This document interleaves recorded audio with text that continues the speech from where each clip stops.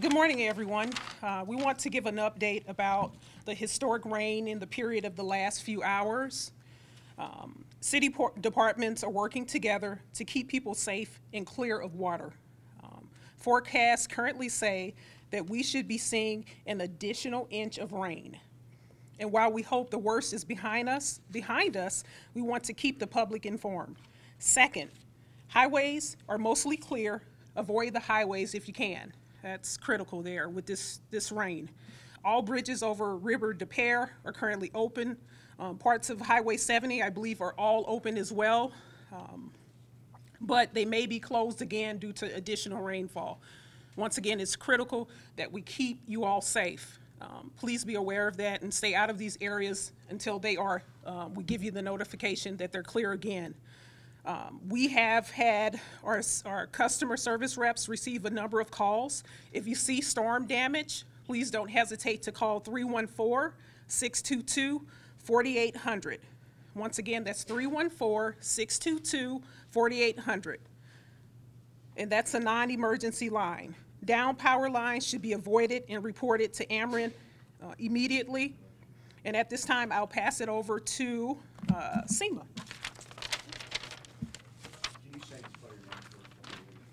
Yeah, that would be helpful. My name is Heather Taylor. It's Heather. Last name is Taylor, Taylor, and I'm the Deputy Public Safety Director. Thank you. My name is Sarah Russell, SarahRussell. I'm the Commissioner of the City Emergency Management Agency. I would like to speak to those who have been impacted by the floods this morning. As you woke up and were affected by this flood, many of you did evacuate your homes. There is a temporary regional evacuation center that has been set up at 8001 Hale Avenue in Richmond Heights. This is a regional facility that is being staffed and supplies are being provided by the Red Cross. We are partnering with St. Louis County to offer a joint shelter at that facility. There will be water, snacks, and blankets provided for anyone who needs to seek shelter there. They are, I've been told, also accepting pets at this time. A number of residents this morning did have their pets with them when they evacuated, so we want to make sure that that information is passed along as well. There are additional sites set up locally throughout the St. Louis area, so if you are in another impacted area outside of the city, I would encourage you to call 1-800-RED-CROSS to locate a shelter nearest to you for assistance. If you are cleaning up your home, if you later will re-enter and begin to clean up your home, we do want you to be safe when you do that. There are a number of hazards that will and can be waiting for you there. Things that you have in your house, household chemicals and other hazards that may have been moved by the flood waters. Make sure that you're using personal protective equipment, rubber gloves, boots, anything you can to protect yourself and make sure the area around your home is safe before you're re-entering that. In addition, I want to mention our street department. The Hampton facility did have some flood issues today. They are in the process of pumping out their offices at Hampton currently. There are alternate sites that they are utilizing to do work and receive calls for services. And this is not the area where our refuse trucks or our site are housed or maintained, so that should be unaffected at this time, but they are continuing to do work even though they have been displaced from their office. At this time, I will hand it over to Chief Sack. Good morning. I'm Chief Mike Sack, last name spelled S-A-C-K. Thank you for being here this morning. The police department, as the fire department, are frequently the first responders in incidents such as this. We were responsible for identifying and blocking some of the low-lying road areas to prevent persons from driving into those locations. We'd encourage everyone to not drive into standing water. You don't know how deep it is. You don't know how your vehicle's going to respond. It's simply not safe. It's not worth the risk. So we'd encourage people to drive around those locations. We do have some locations that are still experiencing some issues with water. Lansdowne and Chippewa along River to Pear, Enright and Skinker and Rosedale, the 1100 block of Hodemont, and southbound Vanaventer at IKEA. These are just some of the locations where we're experiencing high water. Again, we'd encourage anyone to, if they see it, to stay out of that. We're working with City Tow to arrange for vehicles, once the water subsides, to remove those vehicles from the roadways so that those roads are completely open to the public. I'd like to pass it over to Chief Jenkerson. Good morning, everyone. I'm Fire Chief Dennis Jenkerson, Jenkerson. St. Louis Fire Department started bright and early this morning, right around 3 o'clock. We had a significant call at the main post office downtown at 1420 Market. We had electrical issue in the second sub-basement that was caused from the rain, and the water was coming up, so we had a significant amount of smoke in that building. That started our morning. Then we went on to about 70 different rescue/assist of civilians in the area. I can't stress enough, as Chief Sack also mentioned, don't drive into standing water. You know, as you drive in, it may look low, but once you get to the center or the bottom of the crest, you're in 5, 6, 7, 8 foot of water. So we've had a tremendous amount of cars that have been door deep and also roof deep in some of these low-lying areas. It has receded a little bit. Now we're seeing the weight of the water cause some issues with buildings. We're having some partial roof collapse. Some of the vacant buildings are also suffering from the stress of this water.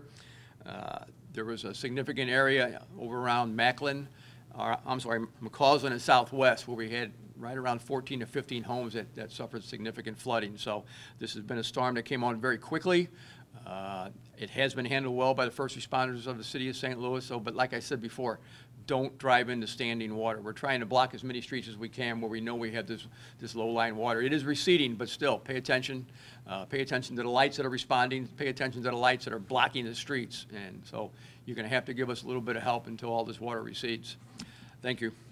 Do you want to mention your recovery, the recovery of the gentleman? I have to go wait right now. I'll hold on that. Okay.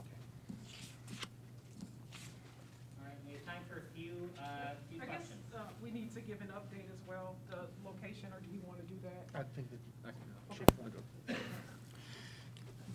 We had an earlier call right around 10 o'clock as the water was receding. We had an area over around Skinker and Enright and Rosedale where we had approximately 8.5 foot of water that had developed in a low-lying area, and we were told by a civilian that there was a possibility of somebody in a car. As the water was receding, the car made itself visible as the water receded, and we have pulled a civilian out of a vehicle that has passed. So we do have one fatality from this fast-rising water. So we're still investigating that scene right now. Police, fire, EMS, and the coroner are on the scene looking at this incident. So that just occurred, like I said, right around 10:30.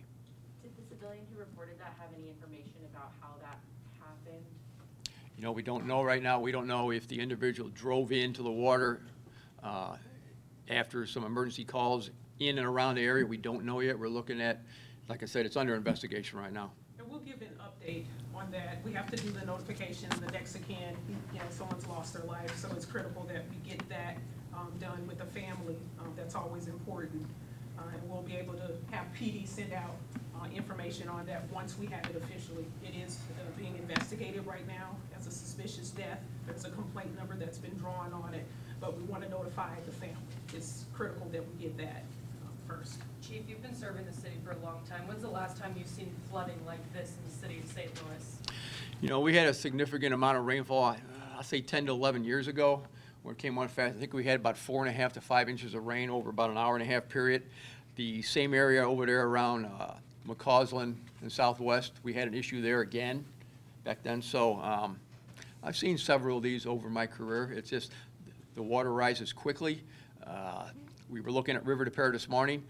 River to Pear is starting to empty very quickly because the Mississippi's down as well. So the one thing that helped us here is the level of the Mississippi River was very low because of the long stretch without rain. So this water's going to leave very quickly, but it's still very dangerous as it's leaving. It seems this was a shock to a lot of people this morning. Was there any way to prepare for the type of flooding that we're seeing across the city?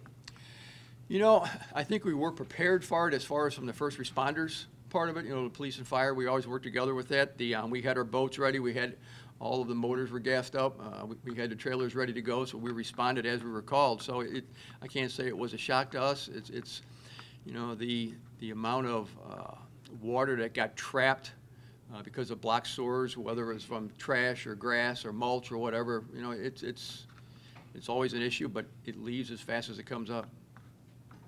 Can anyone answer how many people ballpark have been displaced in what areas? Can you repeat that? How many people have been displaced, ballpark figures, and what areas they're in? I don't think we have a number yet.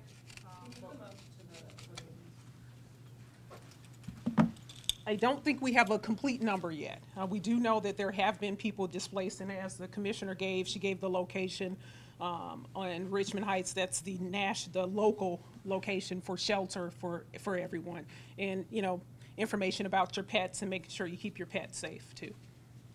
Can you address, you guys both, everyone basically said, don't drive into these deep waters. Can you explain the difficultness and the challenge that your first responders have to go through in responding to incidents of people stuck in deep water and things like that, and why that's dangerous for you guys to respond to? Well, when you're driving into the areas that are covered with water, you have to remember that there's drop-offs, there's sewers underneath the water that you can't see now because they're all covered with water. Many times the sewer lids have been lifted off from the pressure of the water, so there's areas that you're going to trip, fall, and unfortunately, a lot of people who drive into these can't help themselves get out of there, so the firefighters have to go in and try and assist them out. Now, we do have life jackets, we do have small boats, we have sounding tools, if you will, to help us get out of it. But it's always dangerous because you don't know if we have down wires inside this water. There's a whole myriad of issues that come about because we've got electrical street lights that are in the water. So it does cause us an issue, and it has to be approached very carefully by the fire department to get these people out. And then we run into people who, while we're trying to evacuate them, say, out of a home that's flooded, they don't want to leave. We had a couple this morning that didn't want to leave, so we had to come back about an hour later because now they were trapped in their attic. So it becomes an issue for the fire department.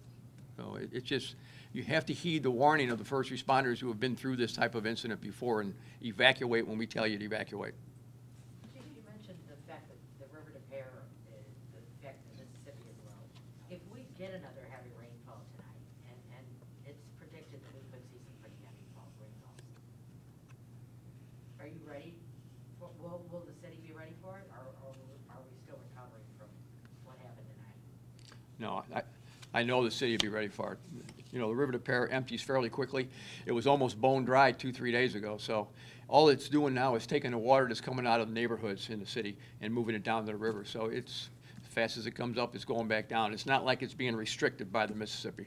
So, no, we're ready. Can you provide an estimate on how many injuries the flooding has caused, as well as an estimate on damage throughout the city, property damage? Ooh, 3 tough questions. Property damage, I think, are very significant. You know, if you look at the area, like I mentioned, over around McCausland in the southwest, we've got 13, 14, 15 homes over there that are in pretty bad shape.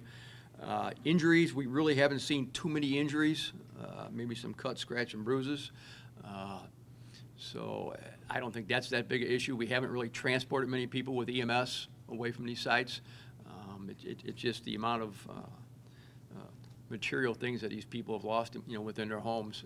And the same way, they're all displaced right now. They're trying to find either a relative or someplace to go to, you know, to spend the rest of the afternoon and maybe the next couple weeks, excuse me. And just to be clear, the death that you mentioned earlier is the only known death in relation to the flooding? Correct. That's the only one we know of. We've had ongoing issues with 911 in the city. How is this new system handling what I assume is an influx of calls that are coming in with people, like you said, panicking, whether it be in a car, in a home? What's that been like for you and police to deal with the last, 12 hours? I guess I'll speak to it. You wanna do that? So I think it's, there are non-emergency numbers as well. That's why we're trying to get this information out for the non-emergency numbers. As always, our dispatchers are working overtime, our police officers, our firemen, our SEMA, everyone's working overtime to handle this emergency. I think from the start, we formed a centralized location, a command center. We've come together and we've discussed it. I believe we were prepared for it. And I believe we'll be prepared tonight. When there is an emergency, people are urged to call 911. If you feel like your life is in danger, you should call 911. However, for other things that are not emergencies, a car unoccupied that's flooded, we need to utilize non-emergency numbers for that. That's pretty much what we can say about that. All right, we Yeah. got time for about one or two more. Can you guys talk about the impact that this has had on Metro service this morning? I know we've seen a lot of really impactful photos of the. So we do know that the Metrolink from Illinois stops at Grand right now, and it turns around and goes back. So it has had an impact, but Metro will provide further on that. They would be the experts to provide further on what they're doing to fix that and address that for anyone that's commuting using Metro. There are also some photos of a Metro bus submerged in water. Do you know if anybody was on that at the time or if any passengers were evacuated? We don't have any reported deaths or injuries from that right now, no. Any updates from MSD?